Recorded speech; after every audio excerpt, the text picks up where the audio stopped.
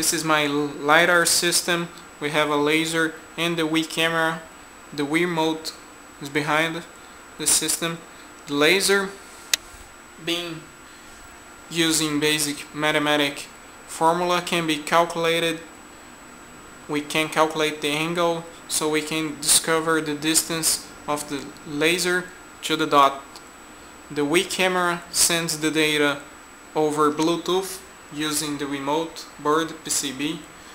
It sends to that computer, and a specialized software right down in C# translate the angle to measurement distance in centimeters. In this case, that distance that we are seeing here is the distance of the dot.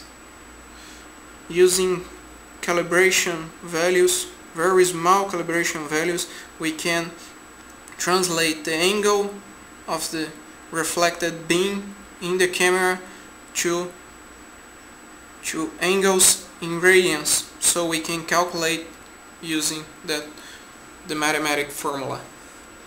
Behind this window is the software right down in C#. But here we have an additional component, which is this servo motor from Lego. What the servo motor is doing is that he's gonna spin this device, the main part who contains the laser and the camera.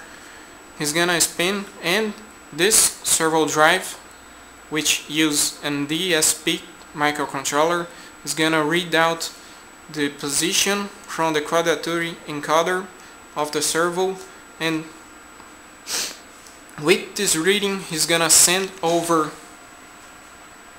serial to the computer, and he's also gonna control the speed of the device, the speed of the spinning, with using PMW technique. So he's gonna control the motor, the Wii is gonna send the pixels reading to be translated in angle and then in distance, and the software here is gonna put all together the position measurement with the distance, and he's gonna plot in the screen around this blue dot. So let's put this thing to work. Let's put this thing to spin, and I will show you the map that he's gonna produce.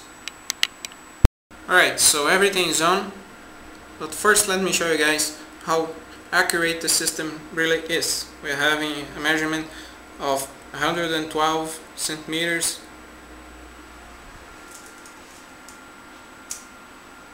and we can measure the distance with the tape, measurement tape, and we have 112 here either.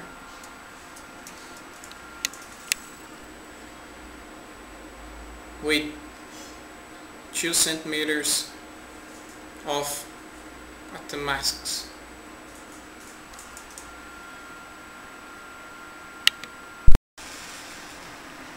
Alright, so the LiDAR is on and spinning, and here it's the data that it's sending to us.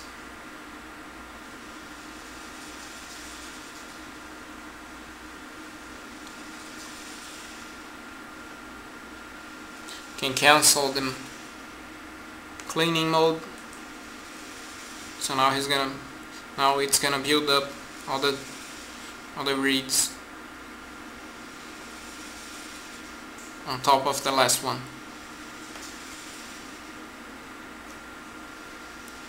I'm here. Here's the sofa, the door, the wall,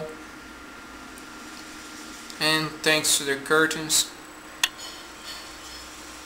who are really bright, we don't have any useful data. That's the wall behind the sofa.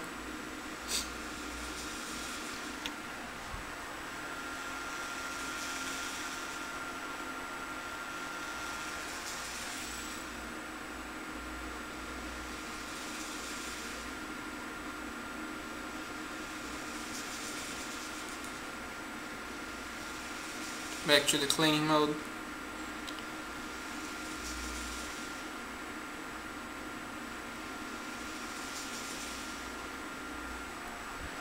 Alright, so this is just the first prototype. For the next one, I'm gonna replace some items. First, the Lego servo motor. I'm gonna get out of the picture. I'm gonna replace it with a better servo with more precision and stability. Then I'm gonna replace the entire electronic PCB on top of the LiDAR, on top of the laser rangefinder. I'm gonna replace with my microcontroller, my PCB, who's gonna get the data from the camera, directly from the camera over E2C. Then with this data, that microcontroller is gonna calculate it into distance and sends over Bluetooth using a Bluetooth radio to the second microcontroller, who's gonna be on this board, probably a PCB like that. That microcontroller is probably gonna be a DSP device. This DSP is gonna control the speed of the rotating speed of the motor using PID technique.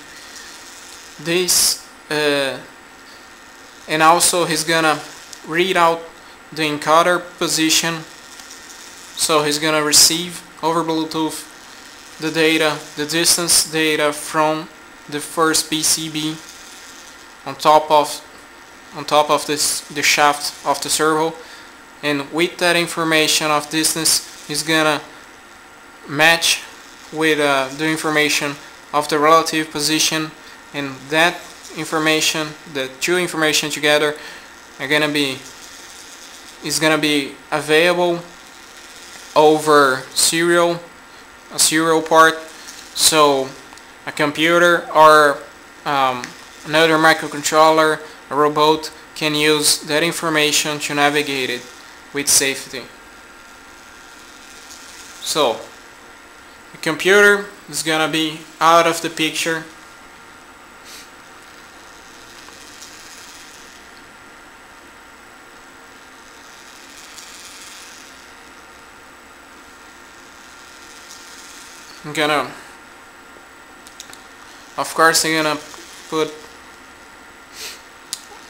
I'm gonna put another servo.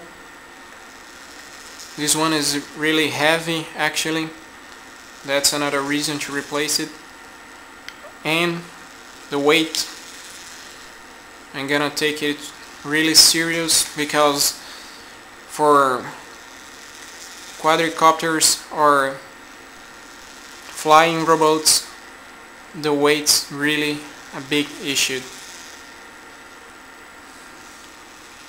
So the electronic that we see here is gonna be much lower, smaller, and etc.